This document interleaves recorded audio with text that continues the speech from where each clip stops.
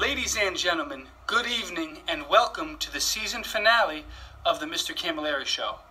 Yes, you heard that correctly.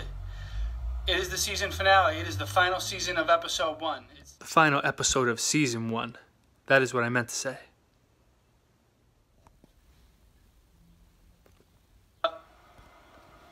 All I can say is, time flies when you're having fun.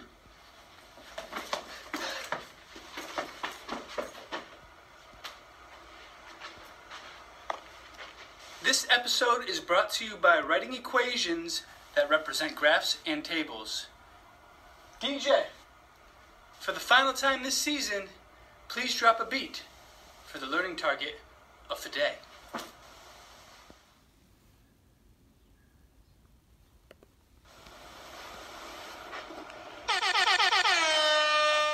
The learning target of the day for Thursday, April 7th is I can write equations that represent graphs and tables.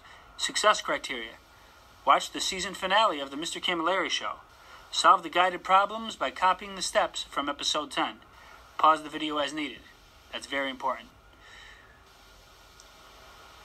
Correctly write at least 5 equations that represent graphs and tables.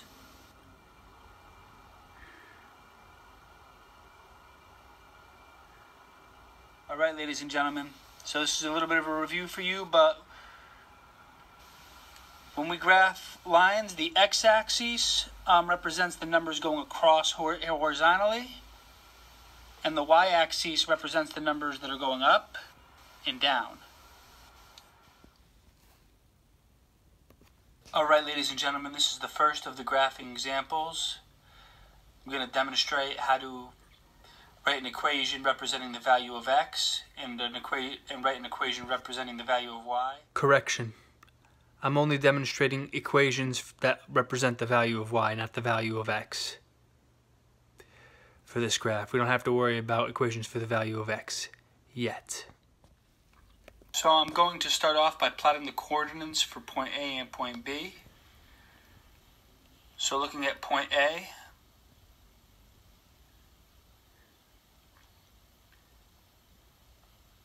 I'm going to see where point A is on the x-axis. I'm going to count the numbers going along the x-axis and see where they line up with point A. So starting at 0, 0, 1, 2. Okay, so point A lines up with 2 on the x-axis. So I'm going to put in a 2 there. When we're plotting the coordinates on a graph, x is the first number and y is always the second number whenever we plot the coordinates on a graph.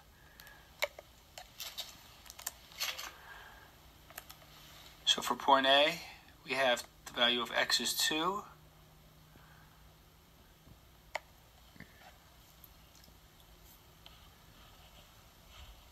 I gotta see where y lines up with point A. So I'm gonna start at 0. Now I'm gonna count up along the y-axis. So 1,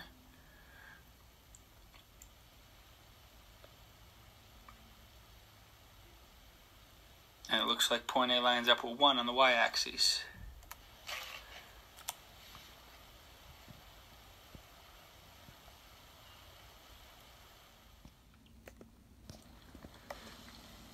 Looking at point B over here, I want to see where it lines up. So let me count along the x-axis now. 1, 2, 3, 4. So point B lines up with 4 on the x-axis.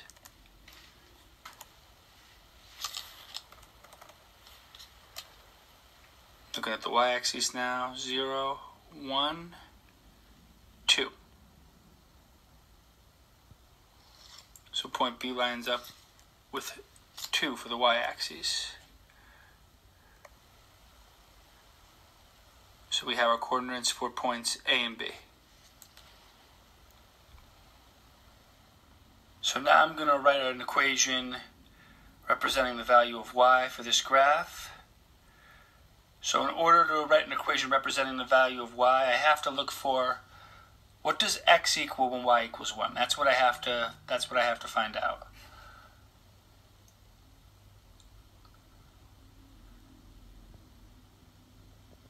So looking at this graph, the line that's plotted, when y equals 1, x is equal to 2. So I'm going to write y equals 2x. The reason I started out by plotting the coordinates is because it just makes it easier to navigate the graph and see the relationship between y and x.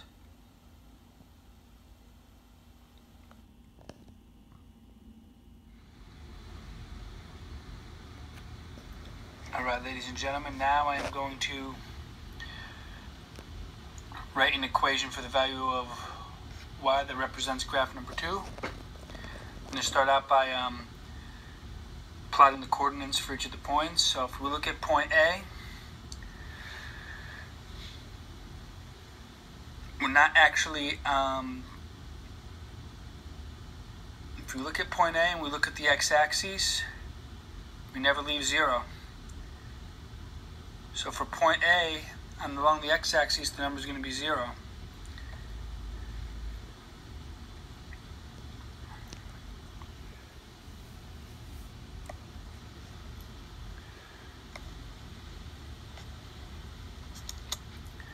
Now looking at the y-axis, 1, 2, 3. So the number along the y-axis is 3. So those are the coordinates for point A.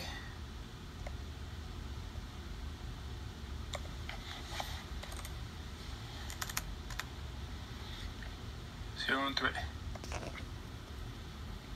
Alright, now I'm going to plot the coordinates for point B.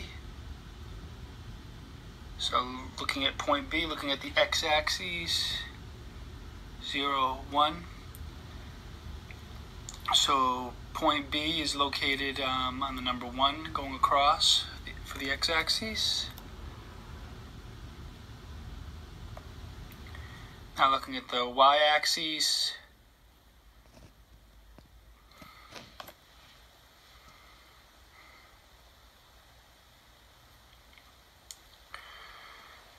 count them up, 1, 2, 3, 4. So point B is on 4 for the y-axis. So we have 1 and 4.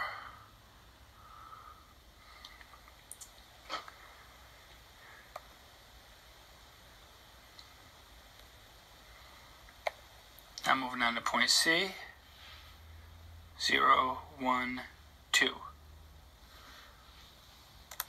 So for point C, the value of x is 2, and then for point C, the value of y, 0, 1, 2, 3, 4, 5.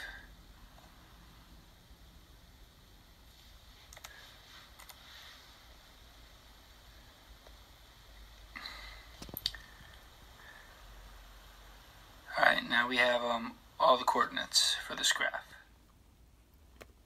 Write an equation representing the value of y. Now if you notice on this graph,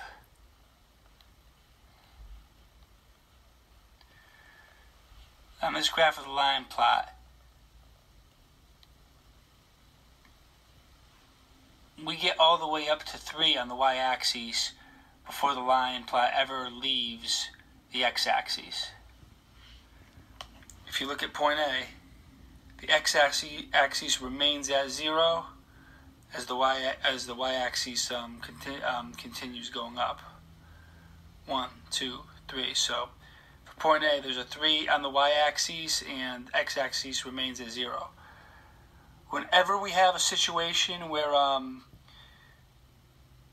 the coordinate is 0 for the x-axis, there's going to be a number with no variable in it in the equation.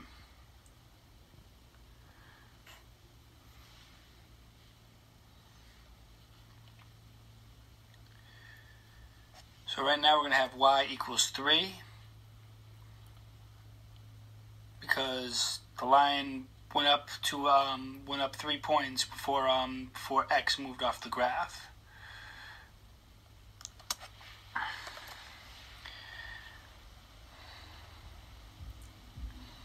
Now looking at the slope of the line for the remaining points, when we go to from point A to point B,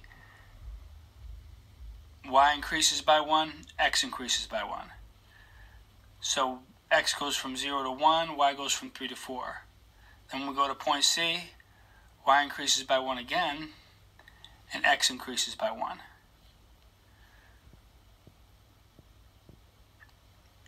So y goes from 4 to 5, and then x goes from 1 to 2.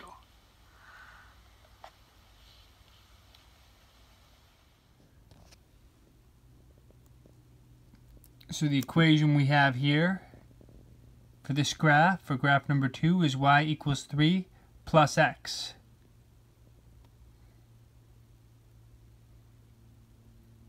Because both x and y are increasing by a slope of 1, and we have the 3 here because y actually started at 3 before it moved off of 0 on the x-axis. So y equals 3 plus x is our equation for graph number 2.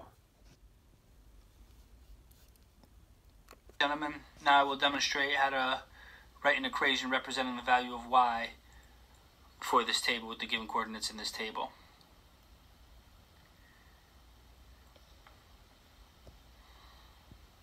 Now the method, the way we can write an equation representing the value of y, we have to figure out what x would equal when y equals 1.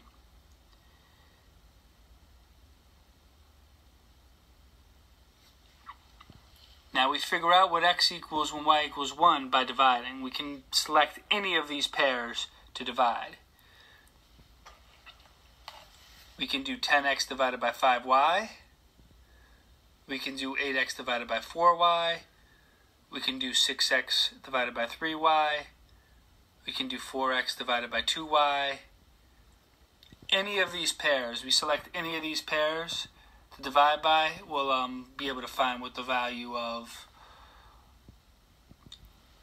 y is.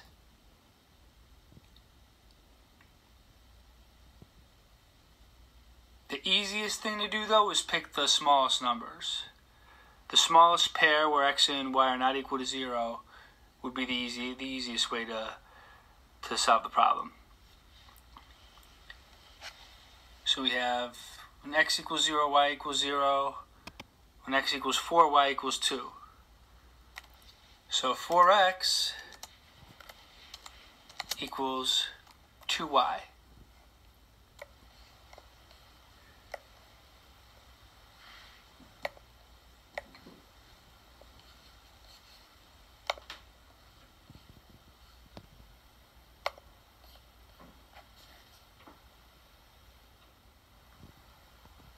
So 4x equals 2y. So now I'm going to do 4x divided by 2. I'm going to do 2y divided by 2.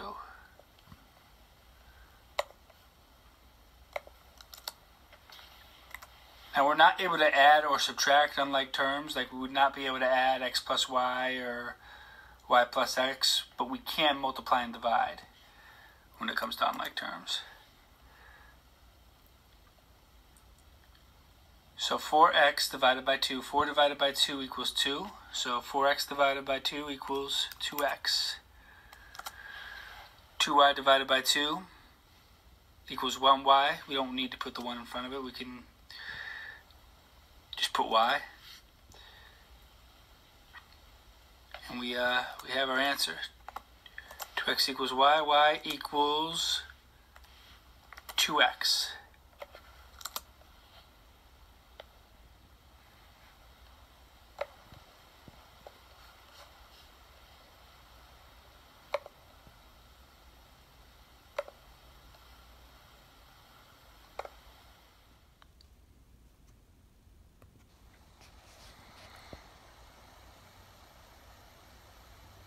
Final example of the episode, writing an equation for the value of y for this table right here. Now if you look at the pairs, if you notice, something unique about this table that's different from the last table is x and y are not both starting off as 0. In this table, when y equals 3, x equals 0. So because of that, the number 3 is going to be in the equation by itself, without any variable attached to it.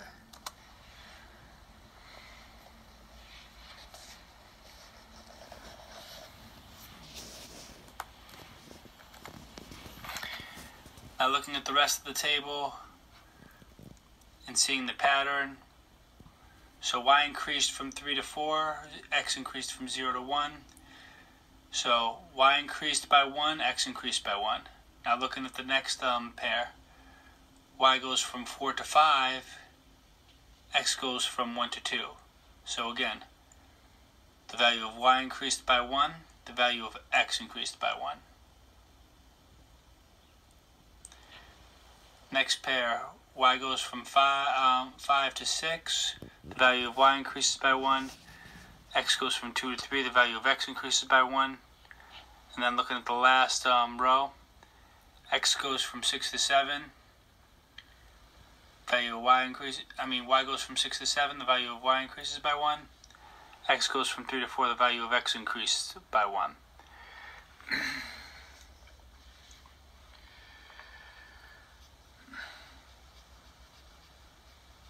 So the pattern in this table is that when x increases by 1, y increases by 1. So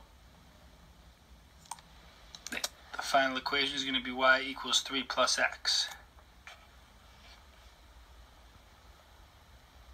So we have the number 3 by itself in this equation because in the table y starts off at 3 and x starts off at 0. So we're always going to have a number that's not a letter in that situation. Whenever y has a single digit number and x starts at 0, whenever we have a pair like that, there's always going to be a number that's not a letter in the within the equation. And then after that, both x and y consistently increased by 1. So that is our final answer. That is our final equation. And that's the show for today. All right, ladies and gentlemen, huge thank you for tuning in. It has been a pleasure broadcasting the Mr. Camilleri show for you this past month. It was a great first season, and I guarantee y'all season 2 will be even better. I'm not sure of the start date for the first episode of season 2, but it's on the horizon, and I hope y'all all of you will join me for another season. Have a great rest of April vacation.